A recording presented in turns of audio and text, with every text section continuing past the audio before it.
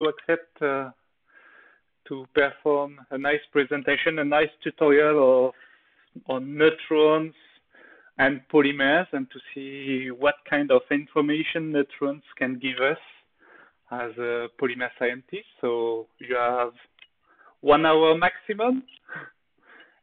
Okay, thank you, Etienne. Hello, everyone. Yeah, it's my first time on YouTube, so I hope I will give you a nice tutorial. I don't know yet. The idea was to give an introduction to neutron science applied to polymers. And I hope you'll be convinced that neutron scattering is really a tool that has been for a long time very useful for polymer science. So first, I show you the outline of my talk.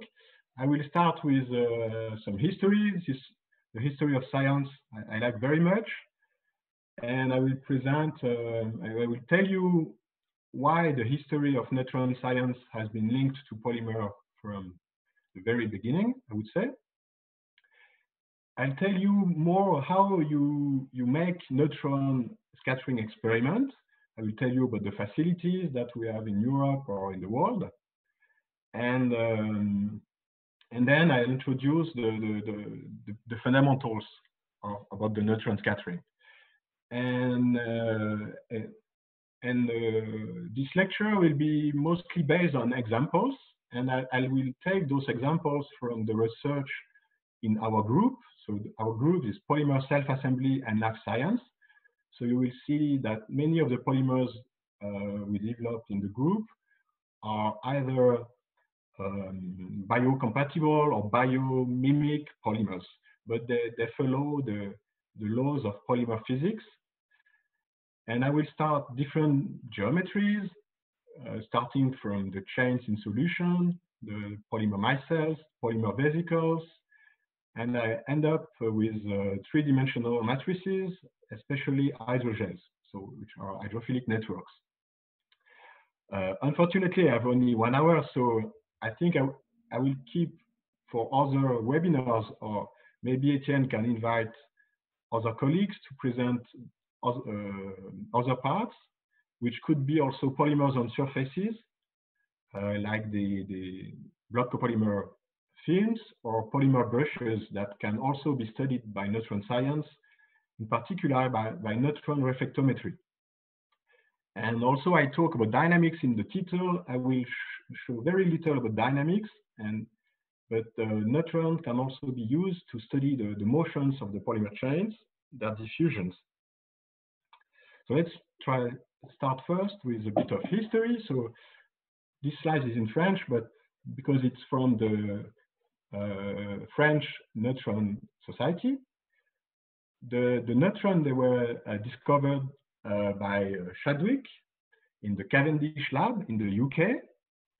And it was at the beginning of the modern physics, where you have all the quantum mechanics and the Marie Curie daughter, Irene and Frédéric Joliot.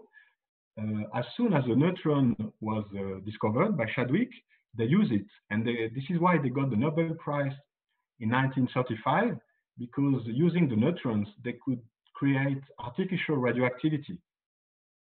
So as you know, the neutron is an elementary particle that if you bombard some nuclei like uranium, you can start a nuclear reaction. And the first nuclear reaction was done in the US by Enrico Fermi with uranium. And it was the beginning of what was called the Manhattan Project in the US, where the Americans, they ended up with the atomic bomb. And right after the war, of course, we could find another use of the neutron reaction, which is to produce electricity. So in France, we have the Center for Atomic Energy, CEA, that built the first atomic piles in France, in Saclay. So I will present those reactors afterwards. But first, a few words about the neutron particle itself. So it is an elementary particle. Its mass is about the same as a proton, but unlike the proton that is positively charged, the neutron, like its name says, it's neutral. So the difference, it can penetrate the matter much more than charged particle like electrons or protons. And another characteristic is it has a magnetic moment, which is this property can be very useful to study the magnetic matter. And I told you about the quantum mechanics. So you have this de Broglie formula that relates the moment, which is the speed of the particles. You see here the different velocity of the neutron, and they correspond, using this de Broglie formula, they correspond to different wavelengths.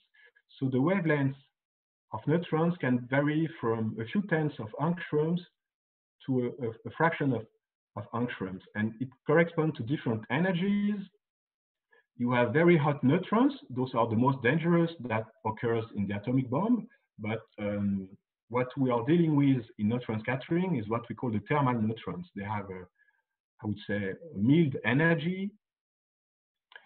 And so from this K vector, because the neutron is both a particle and a wave, when the neutron beam shine a sample, so what I call sample is a material that's made of inhomogeneities. So I will tell you which kind of inhomogeneities are useful for neutron scattering. But then the neutron will be scattered at some angle, theta, and you will define the wave vector of the scattered beam.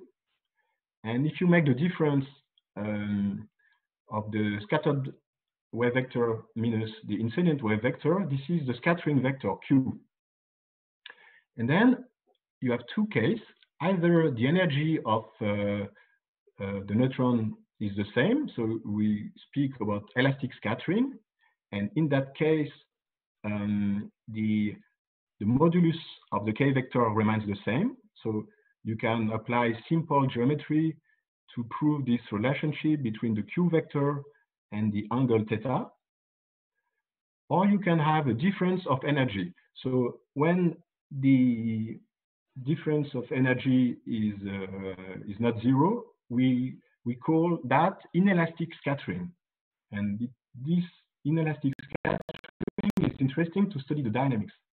Here, I will present mostly elastic scattering, where you don't have change of energy. Of course, you need to detect your neutron, so you use a detector, and the detector is made of many cells, and in each of these cells, you have a gas. So usually it's boron fluoride, and when it captures a neutron, it will produce a current. So this is the principle of a detector. The detectors, they can be one-dimensional or two-dimensional. They can be concentric rings. But okay, this sketch is the most simple view of the scattering experiment. So you see that the first experiments on neutron scattering on polymers are 50 years old, at the beginning of the 70s.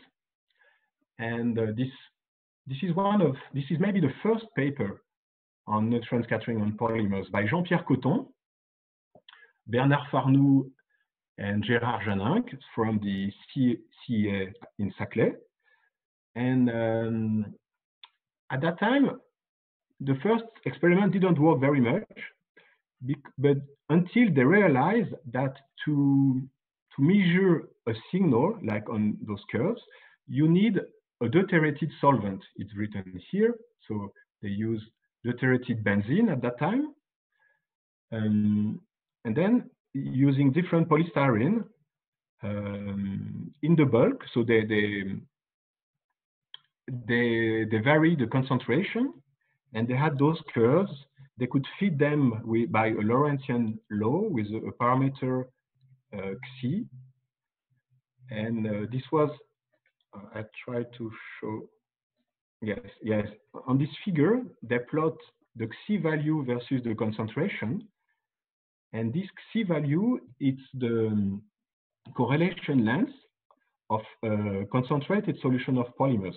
So at the same time, the beginning of the 70s, you had it was the beginning of the physics of polymers, where the concept of semi-dilute solution were introduced. And this is why those pioneers, they worked also with Mohamed Daoud, who was a theoretician. And it was interesting because in their papers, they made a parallel between magnetism. Pierre-Gilles Deugène, whose name is here, he made his thesis on neutron scattering for magnetic materials and superconductors.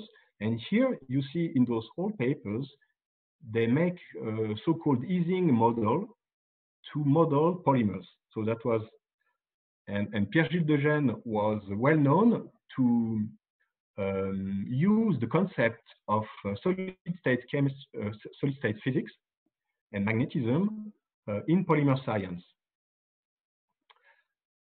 So you see they made also a Nature paper. The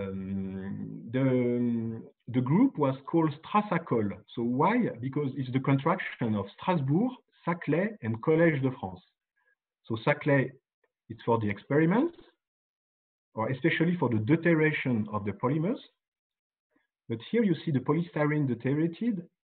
The monomers were produced in Saclay, but the polymerization was made in Strasbourg at the Institut Charles Sadron, who is also very well known in polymer science. And in this paper with Henri Benoit, they studied polystyrene either in solution or in the melt, in the bulk. And because they had different molecular mass of polystyrene, they could plot the scaling law of the radius of gyration versus the mass, and they found the famous exponent of 0.6, which is called the Flory exponent in a good solvent, or the law become 0.5 in the melt or in a theta solvent. So you see that the neutron unable to verify the fundamental laws of polymer physics. So here I show you how were those experiments. This is, I mean, one of the first reactor in France. Actually, this is the third. It's called EL3. EL means eau lourde, heavy water that was used as moderator. And in Saclay, then later on, there were other reactors were built, like Osiris here and Orphée. Osiris was used to produce radionuclide, and Orphée was built in the 80s for the scientists. And this EL3 was located somewhere here. You can still see the building when you go to Saclay. And here you see all those fields. Now this is where the University Paris-Saclay is located now. But at this time, there were only fields. Here you have pictures of the guide hall in Saclay. This is the reactor. It was possible to visit it until recent years. And so the whole guide, the nuclear reactor is around here, this orange part, and you see the different beam lines. So the neutrons are guided by some mirrors made of nickel, and then you have the experiments. So here you see the gentlemen with more hair and less gray hair, and a more recent picture with the students. This experiment here is Passé, and this one is Paxi.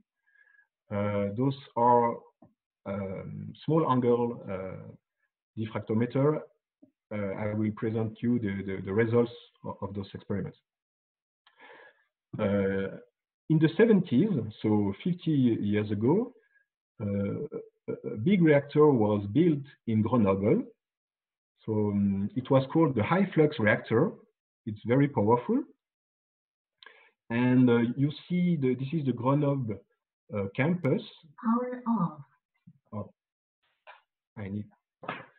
And on campus, you have a synchrotron here and the reactor ILL, Institut Laoué-Langevin. And this reactor is international. It was settled by the French and the German, and then they were followed also by the British and all those countries. So this is really a European and even more international center. It is a facility that can be used by anyone in the world. I will explain you more. You need to apply for beam time. Here on this map, I show you the different sources in Europe.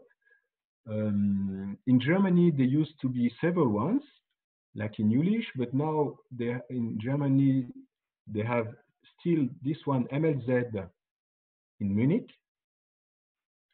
You have the ILL here in Grenoble. Unfortunately, the LLB was closed at the end of 2019.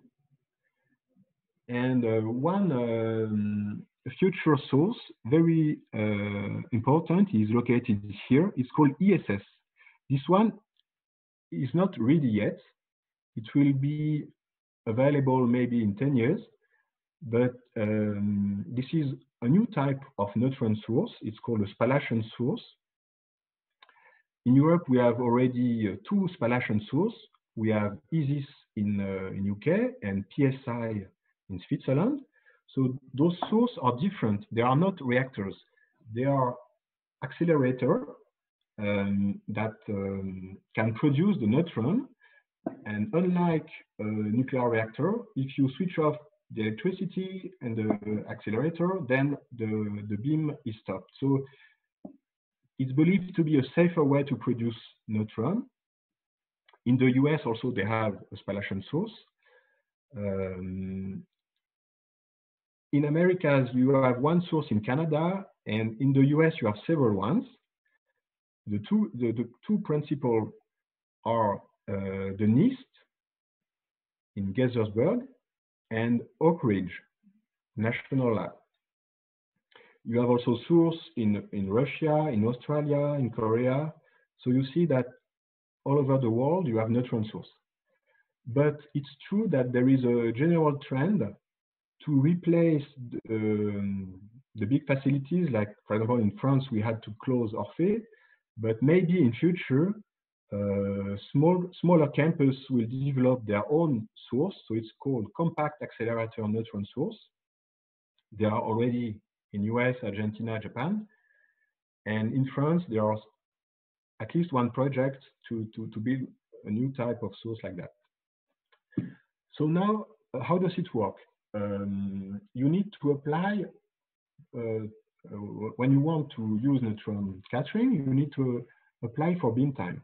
So you write a proposal on your subject, and twice a year there is a committee. For example, the largest one is at ILL. You have several subcommittees, for example, in biology, in soft condensed matter. And if your proposal passes this committee, then you get allocated beam time. So usually the minimum is 1 day, and you can have 2 or 3 days, maybe more for certain experiments. So here I present at ILL the small angle neutron scattering spectrometer. So the oldest one is D11. I mean, the first experiment I show you in the 70s, they were made on D11. The current local contact are Leonardo and Ralph. This experiment is not only one of the oldest, it's also one of the longest. You see this big tank here. This is where is the detector. The detector can move in the tank.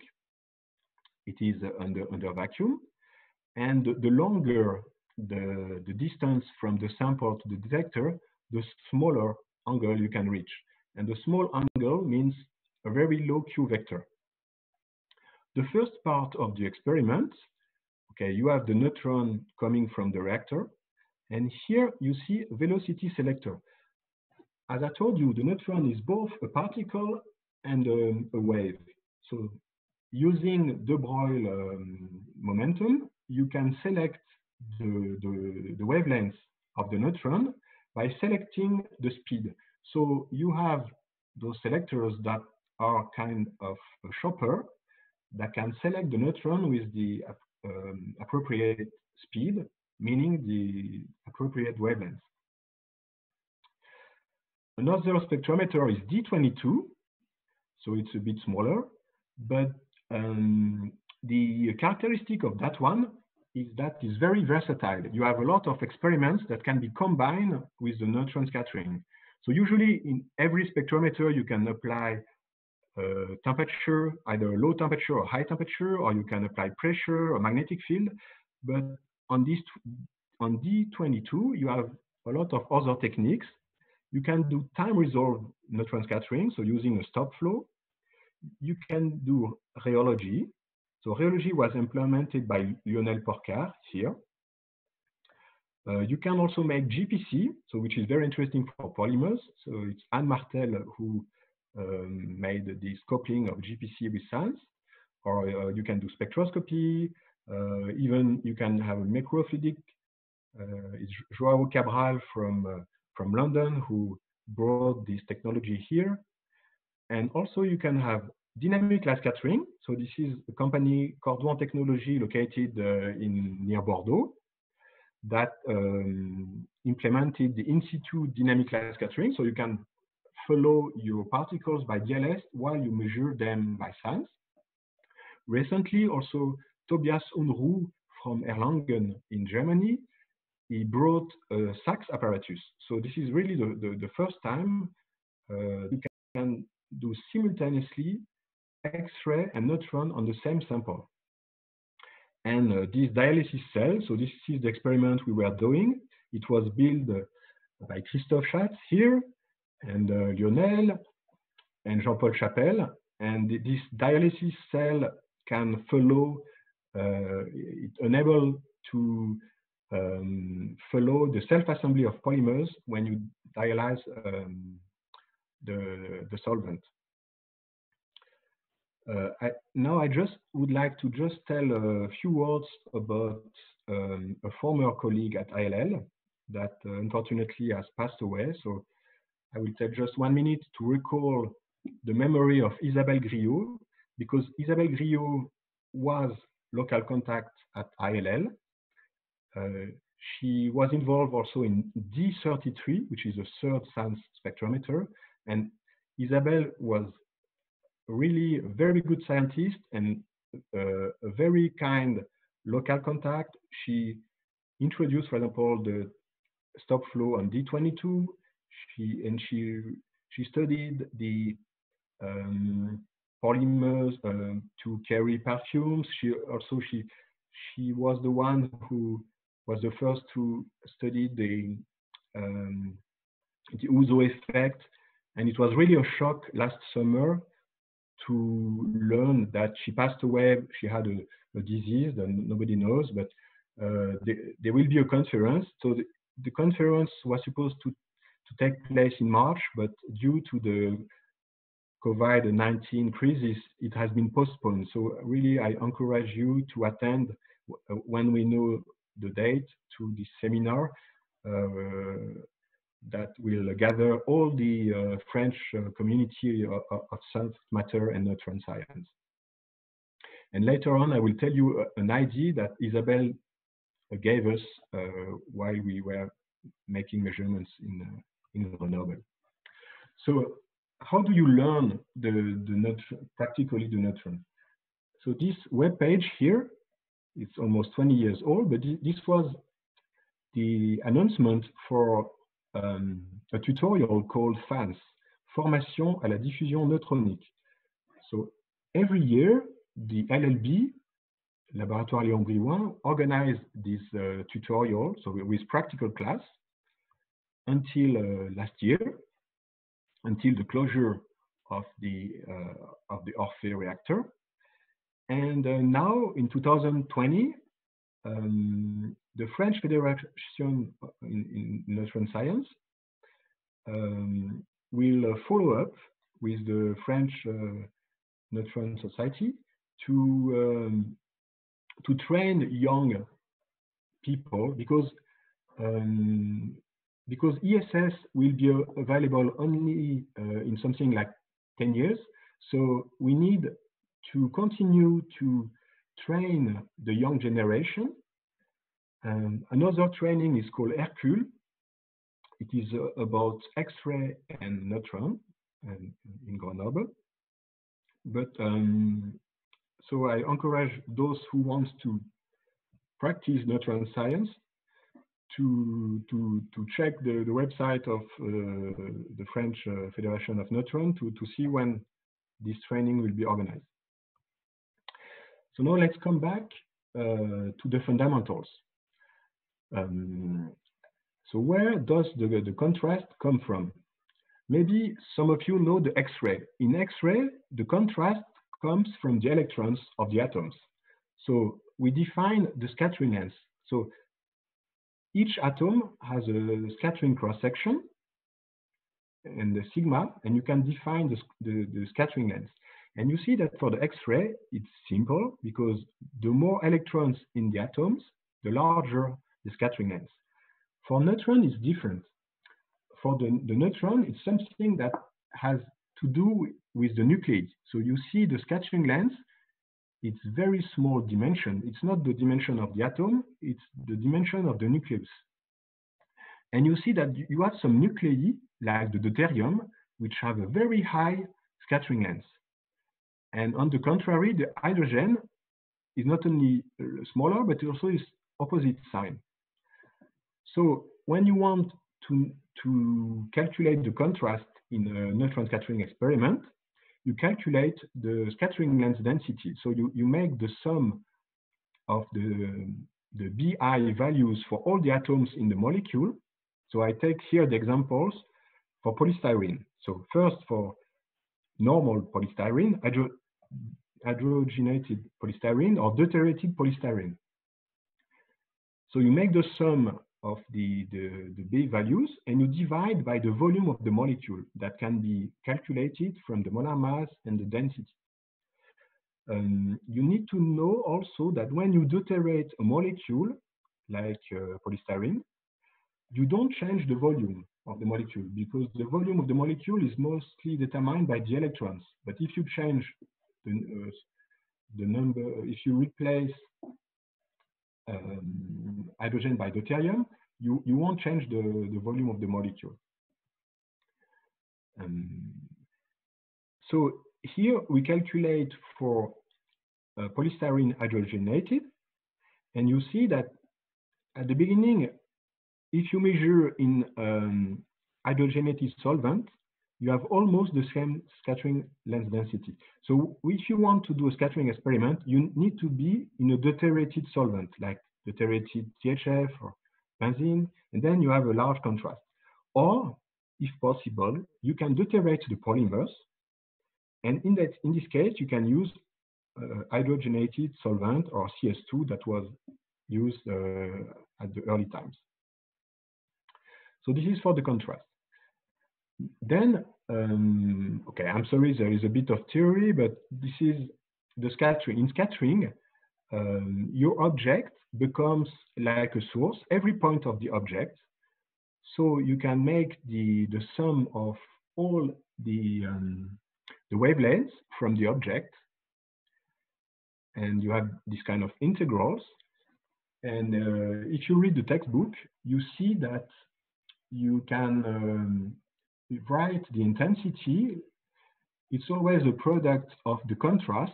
So we already spoke about the contrast. So the volume fraction of the material one in a second material that can be the solvent. And all this integral, it is called the form factor. So if you don't want to do the math, you can take in the literature the theoretical formula for the form factor, or you can even use the software, SASView, to fit your data. And another property that I need to mention is called the scattering invariant. So when you do this, the integral of q squared times intensity, you can get an experimental value of the contrast if you know the volume fraction. So this is a relationship that is very useful in small angle scattering. Now let's talk about the polymer chains. We take the most simple model, which is the Gaussian chain. As you know, it's a random walk. And Flory described that in the 60s. You can define the radius of gyration that is related to the center of mass.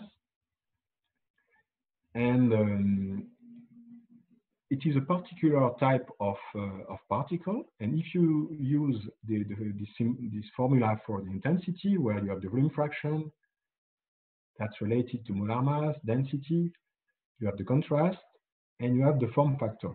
And the form factor was derived long ago by Paul Debaille in this 1947 paper with this formula.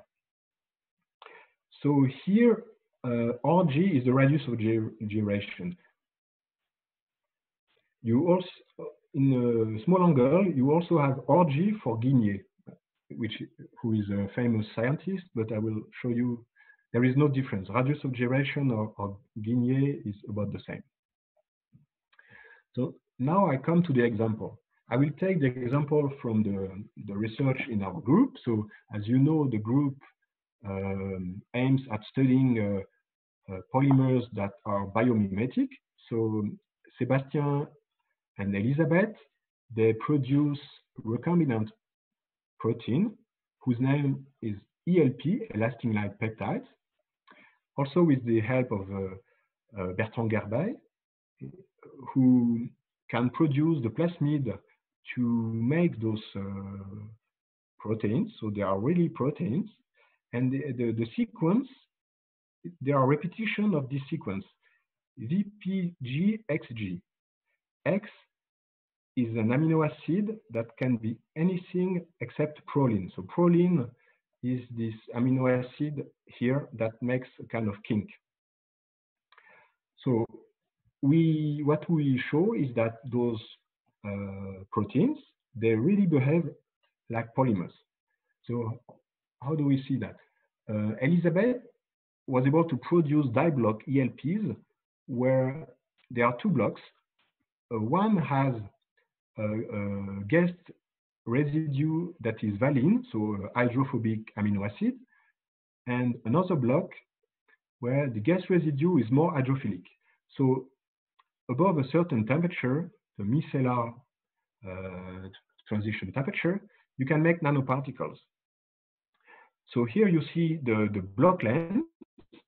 So we keep the hydrophilic block constant, is a degree of polymerization of 60, and we vary the size of the hydrophobic block. And you see that the transition temperature decreases. So Elisabeth, she did first light scattering in the lab, and she measured the radius, something like 40 nanometer, with a very low polydispersity. So it seems that those diblock ELP, they can form very well structured micelles, but and also the light scattering give you another information. You see the scattered light that increases as a function of temperature, even above the CMT. So it was kind of puzzle, and so this is why we went to the neutron to understand this puzzle. So we went to the LLB, and first we did the experiment with Annie Brulé, who is our local contact there, at low temperature. At low temperature, the diblock ELP is soluble. So we used this Debye function that we just learned about, and we measured the radius of gyration as a function of the mass. And here you really see it follows a scaling law of exponent around 0.5. So pretty much like random coils or polymers in theta solvent. There is a subtlety that I just need to explain you. Bertrand and Gauvin, who was doing his thesis with Elisabeth and myself, he realized that the diblock ELP, which this is the sequence, and at the end, there is a cysteine here. The cysteine has a SH function that can make dimers. So here, the dimers you see on the gel here, it tells that in this formula I showed you, there was a mistake because the molar mass that we use actually was 2 times lower because they were dimers. You can reduce the dimers with some reducing agent. So if you recalculate the right prefactor here and you extrapolate to 1 monomer, so the monomer is this pentapeptide VPG-VG with a molar mass around 400, you find 7.5 angstrom. And this is about the size that you imagine for the monomer unit. Because you see the proline here. So this is the C terminus here, and the NH2 is here. And you see there is kind of kink. So this molecule is rather compact, and so you can have something like 15 angstrom for the pentapeptide. So we were happy with scaling law. And now I take another example. So this example I take from another team at LCPO, so the polymer for green materials. Hélène Meheuse did her thesis with Henri Cramail and Etienne. And in their group, they work on biosource polymers, especially on S-tolide, which are ramified polyesters of hydroxy fatty acid. So I won't give you the formulas because I think it's still unpublished and Etienne will stop me. But just to tell you that those polymers, they are based on ricinoleic acid or hydroxystearate. So they are polyesters, and they have the characteristic to be ramified. And so Hélène, she measured precisely their molar mass by GPC, the density of the polymers, and she compared different solvents. Toluene, that is a good solvent, and dodecan, that is a bad solvent. And she measured the specific intrinsic viscosity. This is the way the polymer changed the viscosity of the solvent. And as you may know, it is directly related to the radius of gyration. So in this study, you see here the fits where you have the radius of gyration of the chain. And so the interest of neutron scattering for this study was to confirm the idea that those polymers, when you vary temperature, they could either swell or decrease their size. And why is it important for application? Is because, as you know, when you have oil and you heat up the oil, it gets less and less viscous, and you want to use polymers as viscosity modifier to restore some viscous effect at high temperature. So this was the idea. Okay, now I come back to the ELPs. The ELPs, they are diblocks, and above a certain temperature, they make the scattering curve is no more numeric chain. You have a very large scattering, and you see that kind of oscillation. So I will tell you more about the scattering by a micelle. So if you have a sphere, the formula of the form factor that you can find in textbook is this formula. You have certain oscillations, and when you do a neutron scattering experiment, when you see oscillation, the experimentalist is happy because you can get the size of the micelles straight away. you have this relationship here, QR equals 4.5. So this is the fit of the curve, but you see here for the blue one, you have like 100 angstrom radius. And here, if you look here, the Q value is about 0.04. And so you can, without even doing the fit, you can have an estimate of the radius of the micelles. And also in the micelles, the envelope of the curve is Q-4. It's called the Porrode regime. You remember for a chain, it was more Q square. Here it's Q4. So this example was, this was the micelles I just showed you the curve. They are made of a die block made of trimethylene carbonate, so hydrophobic polymer, and a very hydrophilic peptide, which is called TAT. And here we use this scattering invariant integral to calculate the experimental contrast. And the experimental contrast is always lower than the theoretical contrast. It is due to the hydration. So you can deduce the number of water molecules that are linked to the chains here. This is here the number of water molecules per micelle. And you can calculate also the number of aggregation, which is how many molecules in the micelles. And if you calculate the surface, you can have the surface of one molecule. And you see here that it's about 0.3 nanometer square. It is relatively constant. It is the surface is dominated by the size of this peptide because it is positively charged, repulsive, and so on. So now I come back to the die block ELPs. So okay, we had a lot of curves of different temperatures, and here you see the different die blocks. And from the contrast, we can estimate the volume fraction of water. So we know what is volume fraction of water in the micelles. And by simple geometrical formula, you can get also the aggregation. So how many molecules of ELP in the micelles. So this is the same data, but more on the curve. And you have the different die blocks. And we can renormalize all of them on the master curve. So the different block size, when we plot relatively to the transition temperature.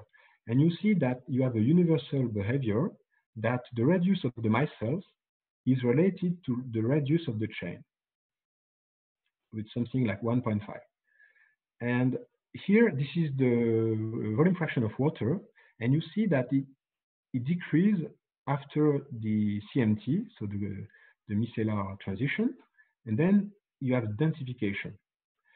And here, if you plot versus the aggregation number, you have the scaling law. And we realize that those micelles are not like the standard micelles that are called like the crooked micelles. It's a name for a model, but they are more like star-like. So we have this sketch where we have the ELP die block. They make a micelle, but there is still water in the core above the CMT. And when you heat up more, the water molecule get out of the core, and you have more the star-like behavior. Actually, in the same issue as our paper, there was this one by Ekaterina Zulina and Michael Rubinstein, who are famous theoreticians, and they describe the ELP micelles. They call it weak micelles. So it's a micelle that can be formed by a polymer, which is in the regime with an exponent of 0.5. So usually, if you have a polystyrene micelle, the core is totally collapsed. You have no more solvent in the core. But here, with the weak micelles, you still have solvent. So that was the conclusion on that work. What is new in this topic? last year, Ye Xiao defended his thesis in the group, and Ye did something else. He did conjugate. So he conjugated the ELP with hydrophilic block. So for example, he used dextran, which is a well-known hydrophilic polymer. He did a click chemistry to couple with the ELP. And Ye did DLS measurement in the lab, where in DLS, you measure the transition temperature. This is not DLS, this is turbidimetry. But you can define the cloud point here, and you see that it really follows the same law as LCST polymer. So you have the cloud point that vary with concentration, more especially with the logarithm of concentration. And so it really shows that the ELP behave like polymers. But okay, in DLS, you cannot, okay, it's interesting. You can see that you have aggregation, and that depending on the ramp velocity, the intensity can be different, but you really need the neutron to tell more about the structure of the micelles. So we did the same as previously.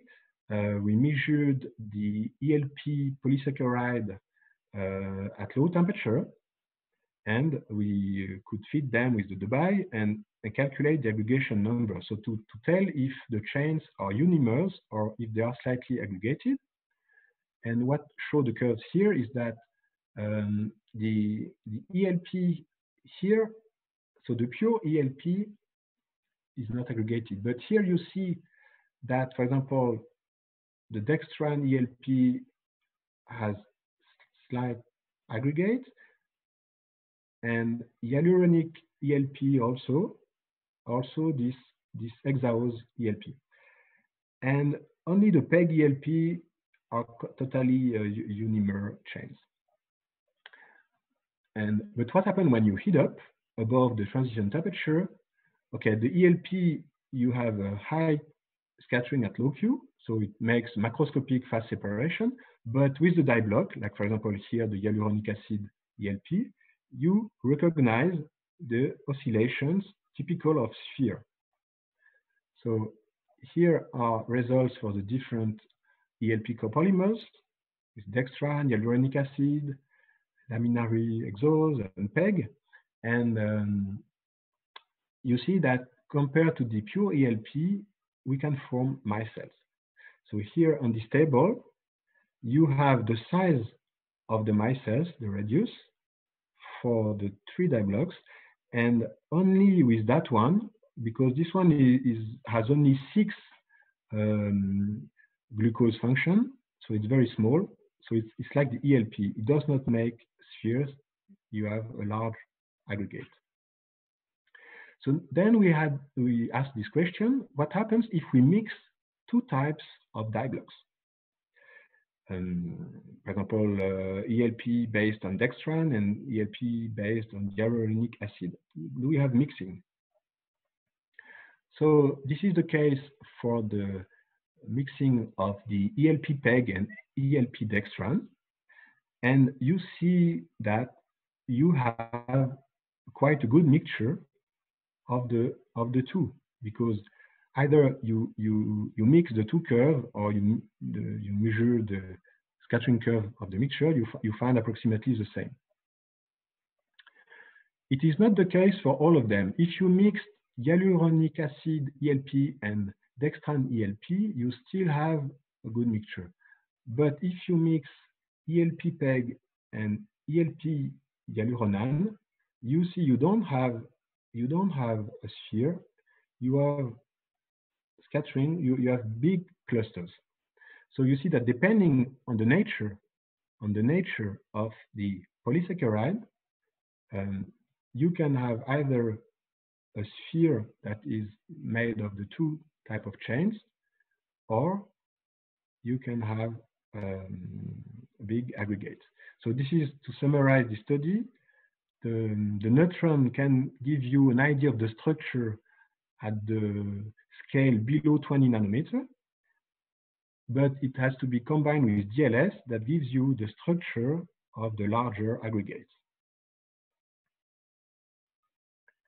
look at the time. I have been already a bit long, but I want to do now a second part, if you are not too exhausted, on the vesicles, because we start from chains, then we went to micelles, and then the next step is vesicles. So polymer vesicles, also called polymersomes, they have a special signature in neutron scattering. And neutron scattering enables to measure especially the thickness. And we studied different vesicles that are made by different molecules, so we call them hybrid, especially hybrid of lipids and polymers. And also one goal that we are interested in is mixing nanoparticle and polymer vesicles. So this was a review paper where we showed the advantage of the polymer vesicles compared to liposome. The polymer can be modified. You can incorporate nanoparticles. You can gelify inside the polymersomes, and you can make those hybrid vesicles. I will tell you more afterwards, where you have lipid tagged in red and polymer in green. Of course, here you see the image because they are called giant vesicles. But how do you make the nanovesicles? So we use this nanoprecipitation technique that can be used with many polymers.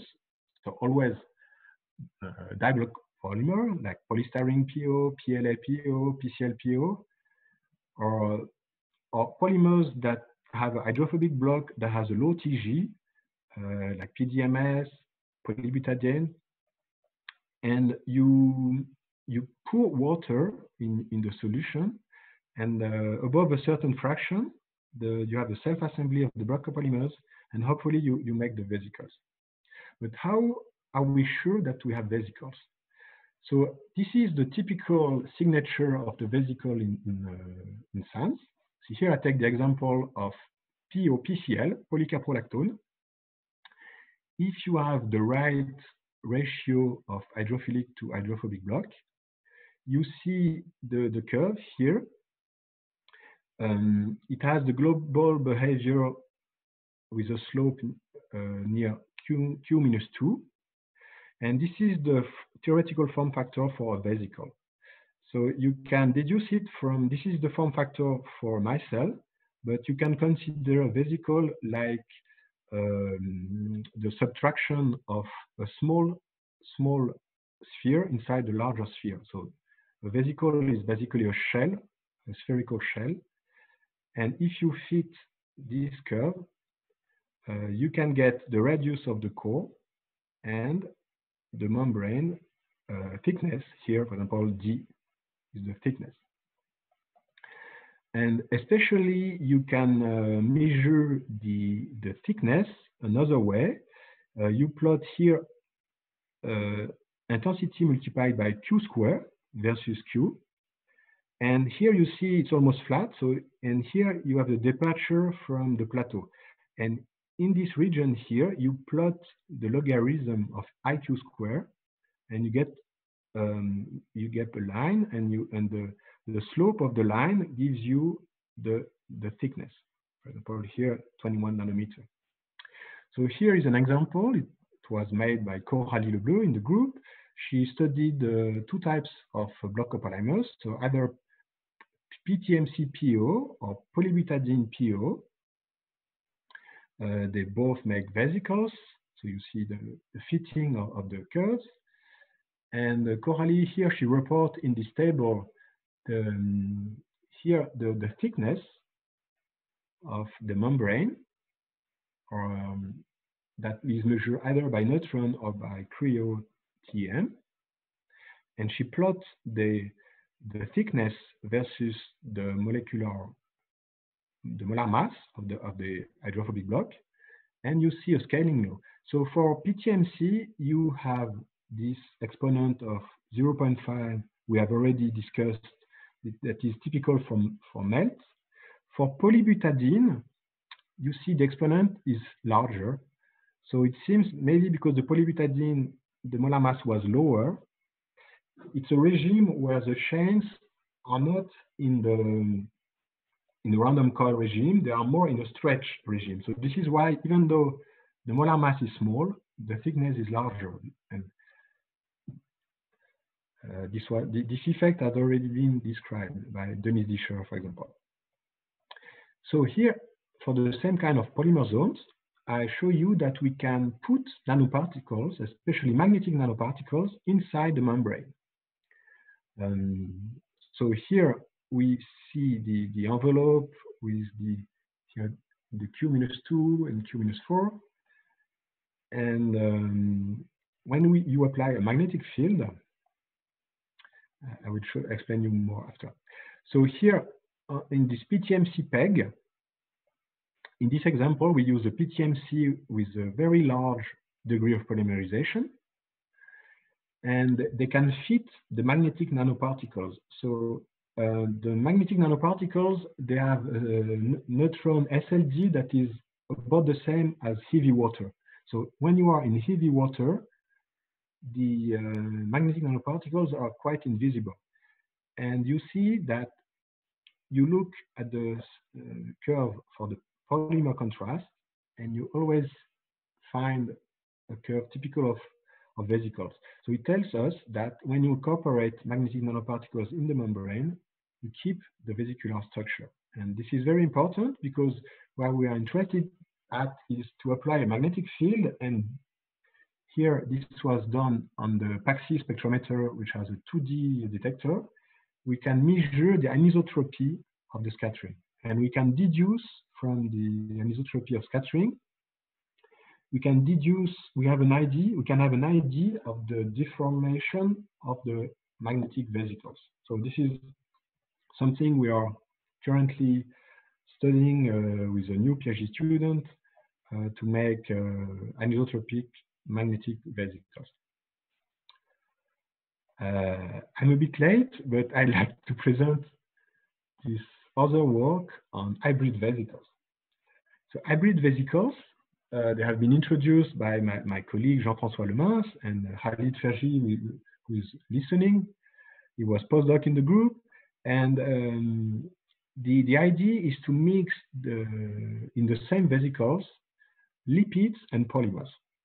But of course, as you know, the lipid bilayer are very small. They make only 3 or 4 nanometers, whereas the diblock polymer membrane are much thicker. So how can they mix together in the same vesicle? Depending on difference of size between the lipid and the polymer, you can imagine 2 cases. Either you have a fast separation with pure lipid domain and polymer, or you can have a mixing.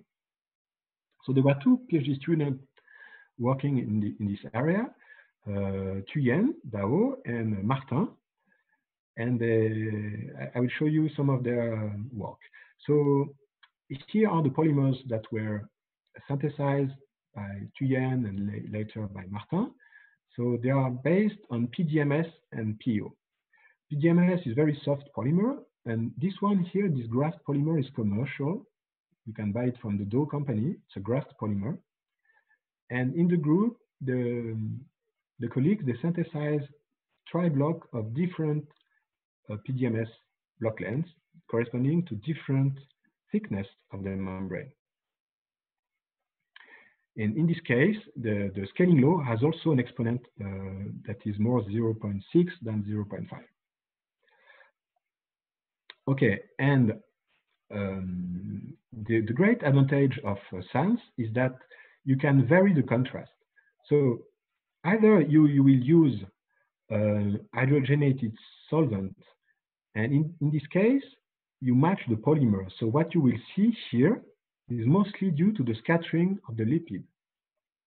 Or you will use a mixture of heavy water and light water that is more near the pure heavy water, and then you match the contrast of the lipid, and you will see the polymer.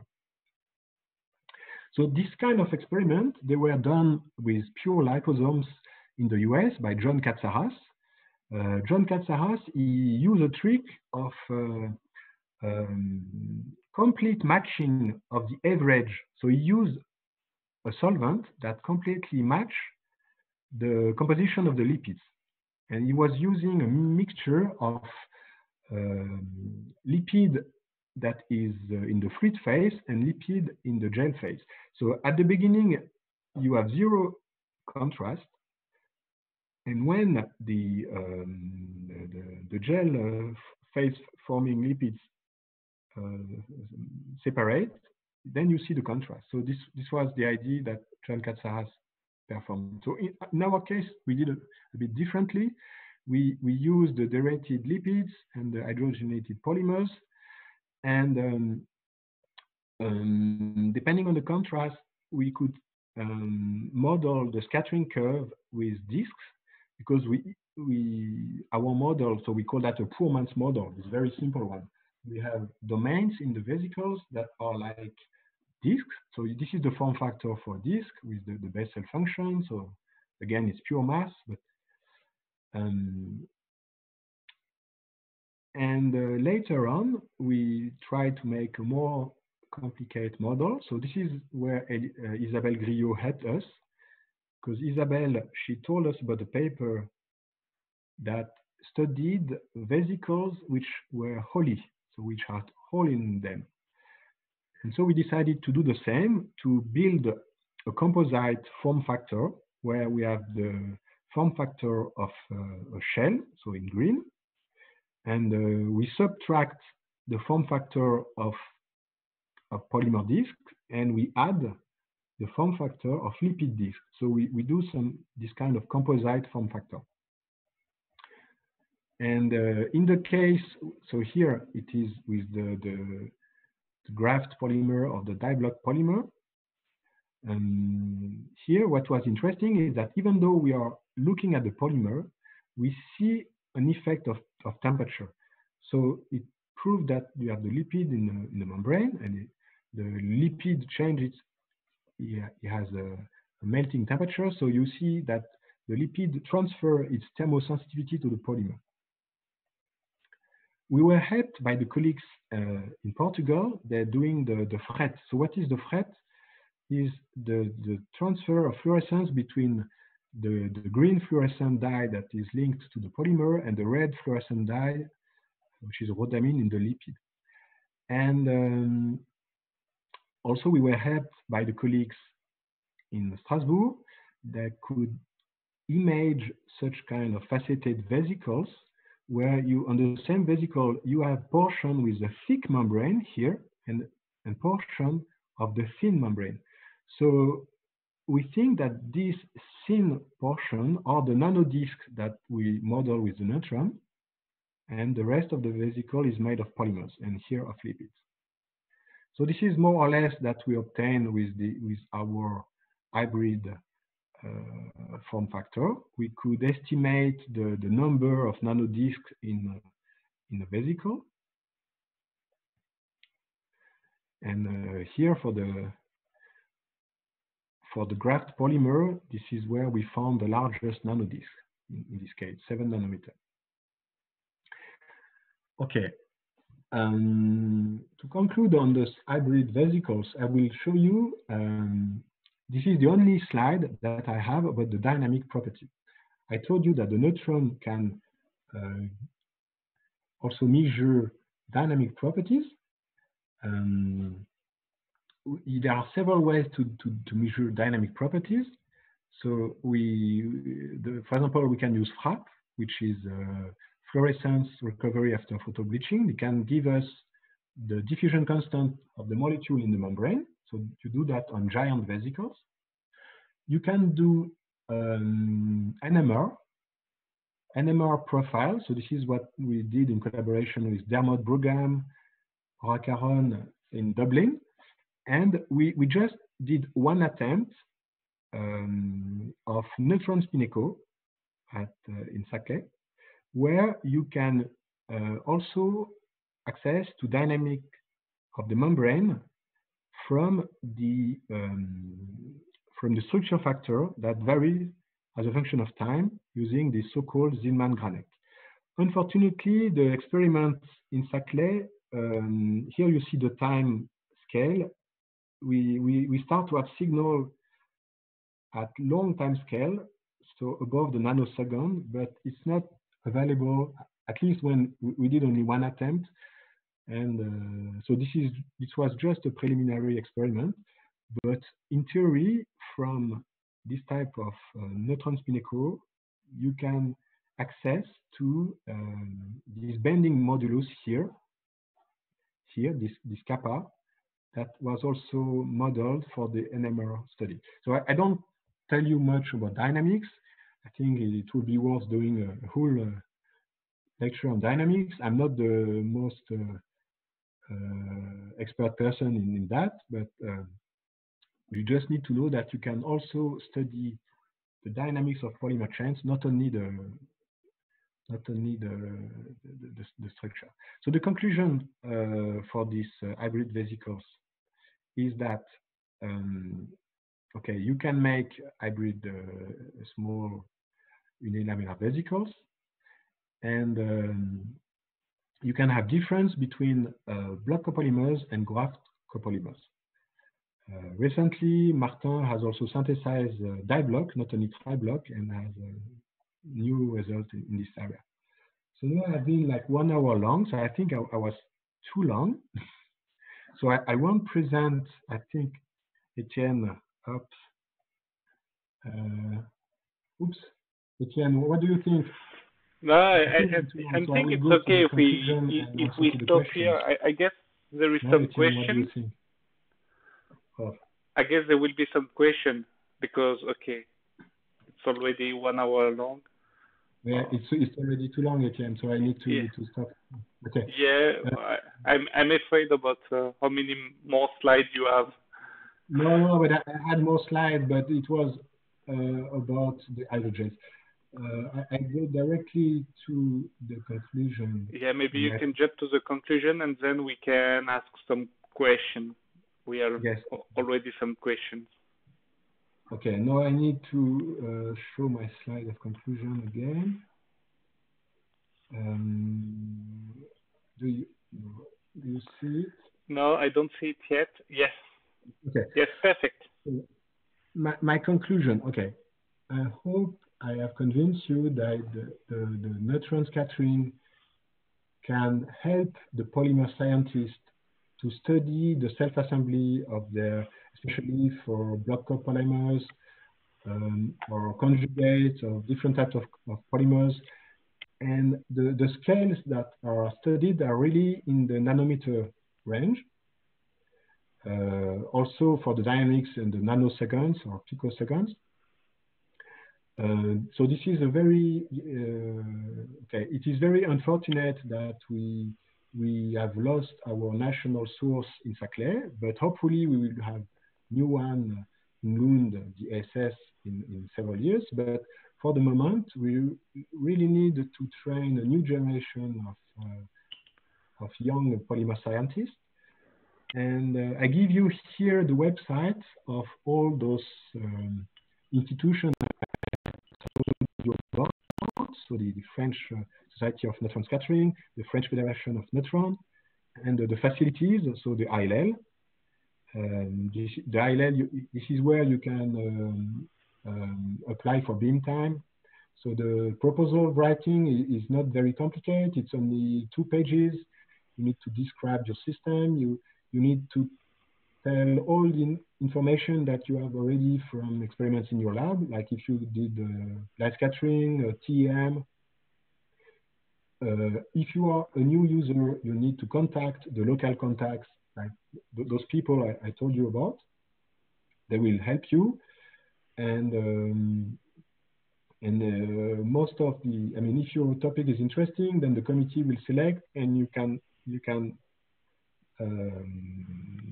make an experiment for 1 or few days. You can check out also the website of this European League.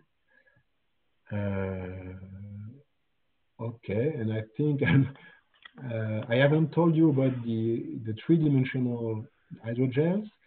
Okay, it's just another story, but I already talked too much, and I would be to answer to questions that you might have. Okay. Thank you, everyone, for your attention. Thank you, Olivier. So if you have any questions, so you can also open your mic. I have a question. Yeah, Pierre. Thank you, Olivier, for your very illustrated presentation. I have a very basic question. If I read a publication where there is a neutron scattering curve, what I have to look in the curve to make my own opinion of their analysis and have some ideas of what they observed. Okay, very good point.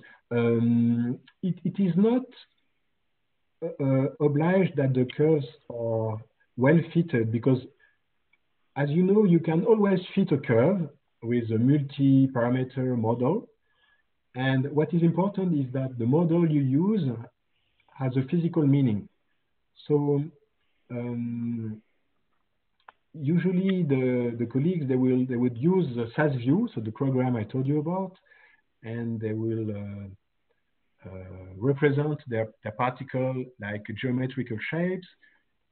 But it really need to be, the parameter that you obtained, they need to be physically soundful. So be careful. Sometimes there are, even in very high impact factor journals, there is a joke among neutron scientists. There is a famous paper where they have a curve that is Q minus 7. And I told you that this envelope of the scaling law, I mean, it has to be between 1 and 4, but you cannot have an exponent above 4. So even in a great journal like Nature Material, you can have a fit that is not physical. Does that answer to your question, Pierre? Yeah, I understand about the fit, but without a fit, just by looking the curve, what do we have to observe to have an opinion of is it's great, or what was observed? So one other indication is the low Q region. What we call that the Guinier regime. This is where we measure the radius of gyration of the shapes. And usually, if you have nanoparticles that are well dispersed, so that are not aggregating, you should have a plateau. It is not the case with the ELP. If you remember the curve, I can show you them again. They were low Q increase. This is typical of interaction. And so I would say that, except if you have a macroscopic gel where it is, I can show you on. I'm sorry, I need to show you again. But if you have macroscopic gel, it's total. Well, I cannot. Maybe I need to go directly to. If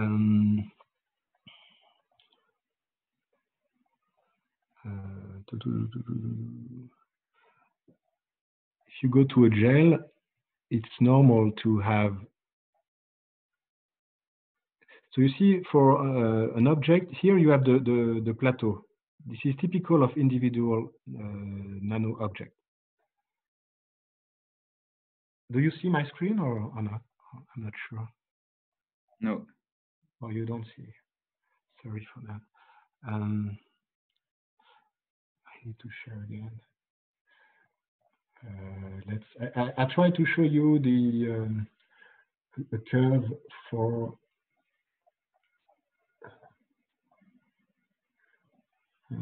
Okay, for example, that one.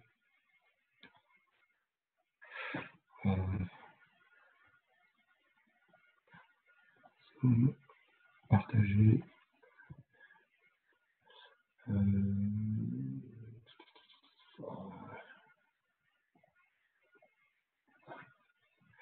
Oh, I cannot manage again. I'm sorry. I don't know why I cannot. Sorry for that. I'm looking for the share screen. it's okay. We have your screen here. You have it? Okay. So typically, okay, you have the G is for a microgel. Okay, this one, you have different scales. And here you see you have a plateau. So this is a microgel. In the case when you have a macroscopic particle, then you see the intensity is already very high, but it will continue to grow. So if the author of the paper claimed to have individual nanoparticles, they should have a plateau at the low Q. For particles which are below 100 nanometer, of course, if you have particles which are maybe 500 nanometer, then you really need to go to a very low Q spectrometer like D11 to see the plateau. But this would be an indication, I think, of having a,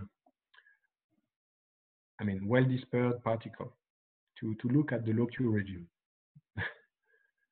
This would be my advice.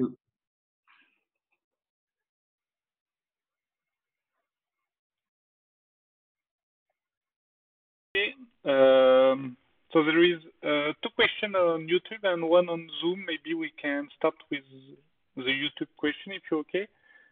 Okay. First question is, what about the advantage of SANS versus SAX? They are complementary. With polymers, you can do both. It depends on the contrast. Because for SAX, with polymers, you need, I think, a large, either if you go to a SAX in your lab, you would need concentration, I would say, of 50 milligram per milliliter at least, or even 100, so very large concentration.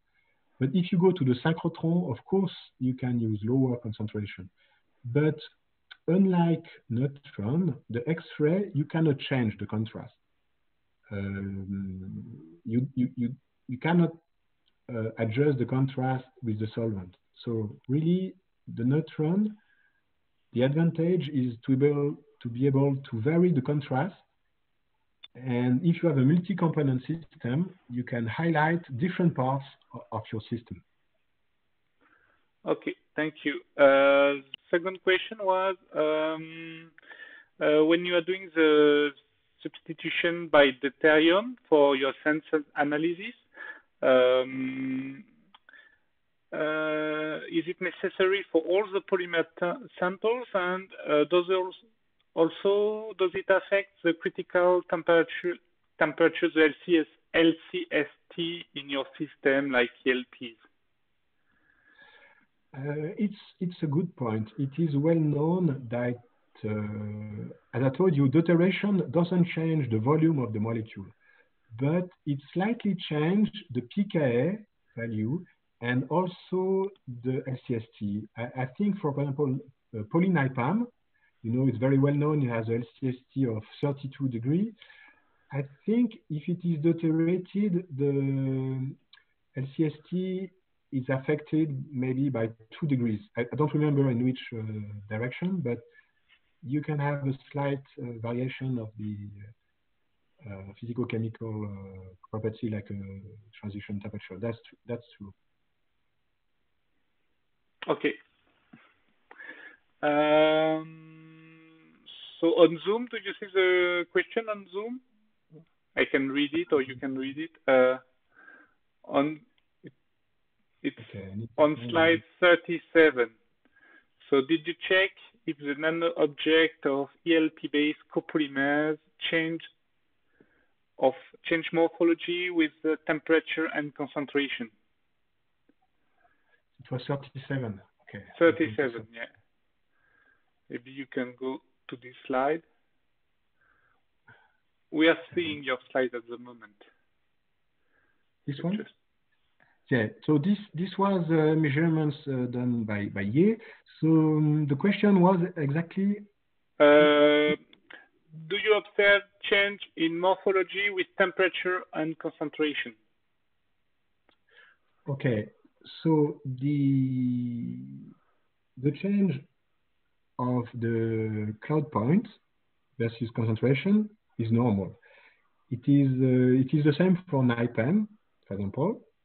When for NIPAM we say LCST is 32, but actually the cloud point is the transition temperature for the given concentration. And what happens usually is that you decrease this transition temperature, and then the minimum value is the LCST. This is by the lowest consolute transition or critical solute transition temperature. For the morphology, this is, I mean, in this case with the dextran, we did not do too many different temperatures. We just measure above the TT, but this was the previous, my previous talk here, where what we show is that above the CMT, the micelles, they get still change. They continue to, what happens is that the core gets drier and drier. The fraction of water molecule gets smaller. So this is the type of morphology we can assess. I mean, it's still the same size, but the core of the micelles get drier and drier. This is what we can get from the neutron. I don't know if it answers the question correctly. It was my question, Olivier Khalid Ferzi. Okay. Thank you. Because I asked this question because I think less than 1 year now, Stephen Arms talk about change morphology with temperature for HCST and UCST copolymers. So for that, I asked you if you did some advanced characterization using France or team to observe if it could be. Also. I don't know how Steve explains, but imagine that you have a dye block and that the hydrophilic block gets more and more dehydrated. So you can, with temperature, so then you can imagine that the hydrophilic to hydrophobic ratio change, and then you can have a morphology from cylinders to vesicles, for example. This is what Steve have found? Or? I explained this with plasticity of core of non-object. So maybe it's a special copolymer, you know, but but is he doing neutron, Steve, or are you? Sax. Sax, okay. Sax, yes. Okay, thank you, Olivier. And for the second question, you already, I asked just if you go for a high concentration of ELP copolymers to observe this increase of cloud bond to determine the LCST of your copolymers. I think there is a max. As you know, Khalid, those LP are quite not expensive, but they cannot produce more than 100 milligrams. So I think there is an upper limit of concentration. But I know that Bertrand is studying now more the material properties, so making like gels of ELP. So I think he will study this high concentration regime. He's currently studying it. Okay. Thank you for this very nice talk. Bye. Okay. Is there any other question? I have one very naive question because I don't know very much about neutrons. So you spoke a lot about sense, and you explained the difference between sense and SAX, but is there also some wide angle analysis? Of course, you have neutron diffraction. Of course, I did not, but to study the inorganic materials or to study the crystals, usually with SANS we go up to 0.5 angstrom -1. Yeah. You can do a bit larger, but if you want to study above 1 angstrom -1, you go to a diffractometer.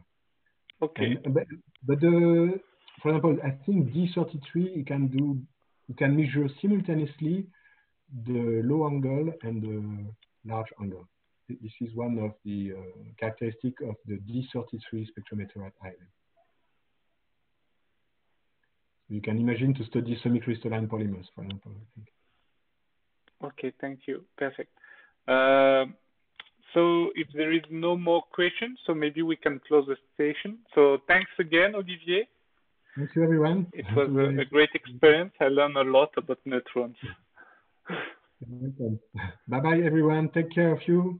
Bye. Take care.